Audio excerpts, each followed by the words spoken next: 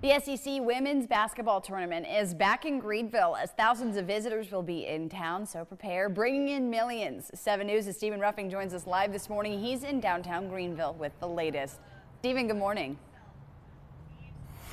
Hey Olivia, good morning. We're at the Bon Secours Wellness Arena, which will be a busy weekend leading into a busy month of March for the city of Greenville. For the women's SEC basketball tournament this weekend, they expect around 10,000 people to visit the city of Greenville for that tournament.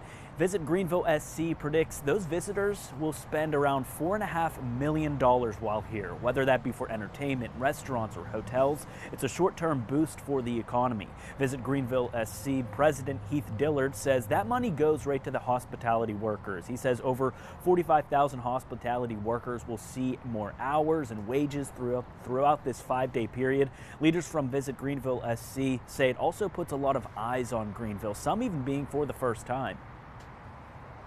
We certainly believe that tourism is a front porch to broader economic growth, and we've heard more often than not that somebody comes to Greenville one time as a visitor, they immediately fall in love, and we've had many people move specifically because of that reason.